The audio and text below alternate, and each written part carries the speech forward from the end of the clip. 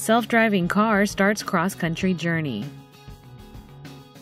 Move aside, Google. Automotive component supplier Delphi is about to eat your lunch by taking their self-driving vehicle on a journey from the Golden Gate Bridge to the Big Apple.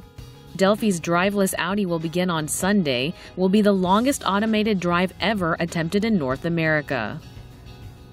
The Audi SQ5 will be challenged under a variety of driving conditions, from changing weather and terrain to potential road hazards. Delphi will test its advanced driving assistance systems while the luxury SUV makes its way through busy intersections, highways, and maneuvers itself past cyclists.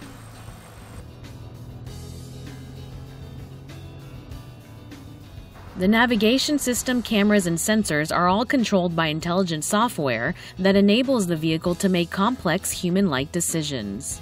The car's list of advanced features even includes auto valet and parking abilities.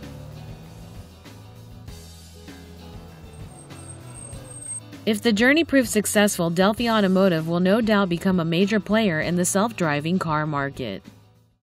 Your smartest, most insightful comments can win you $100 only at TomoNews.net.